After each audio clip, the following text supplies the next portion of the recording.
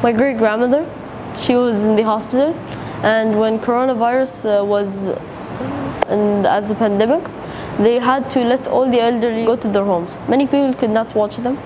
So I was like, no, I'm gonna make something that will take care.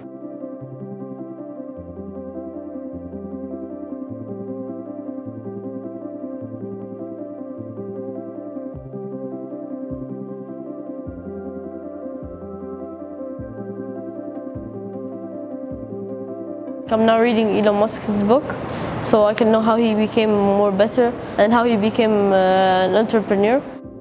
If you ask my mother, she always tells me, when I was young, I would take the like the toy cars or this, break them apart, bring other motors from other cars, put them together, just mix them up, and it would work.